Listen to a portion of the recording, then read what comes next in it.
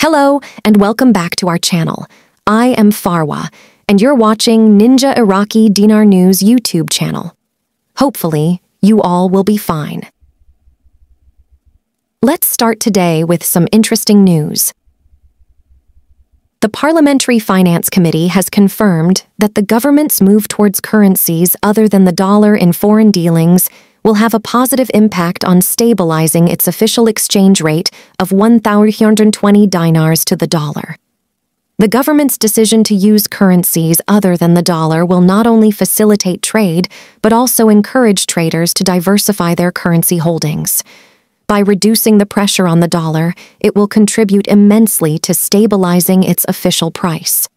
According to Jamal Cougar, the government has only spent 20% of the current year's budget. It is expected that a significant portion of the remaining budget will be spent until December 20th, when the accounts are closed.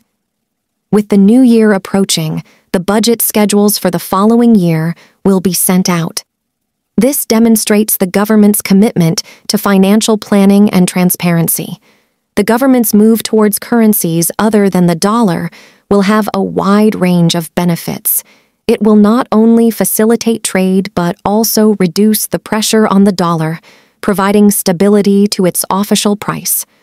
So, in conclusion, the recent decision by the government to explore alternative currencies in foreign dealings is a positive step towards stabilizing the official exchange rate. By reducing reliance on the dollar, it will open up new opportunities for trade and alleviate some of the pressure on the country's financial system. That's it for today's video.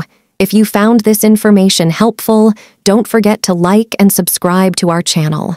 Also, follow us on social media for more updates. Thank you for watching, and we'll see you in the next video.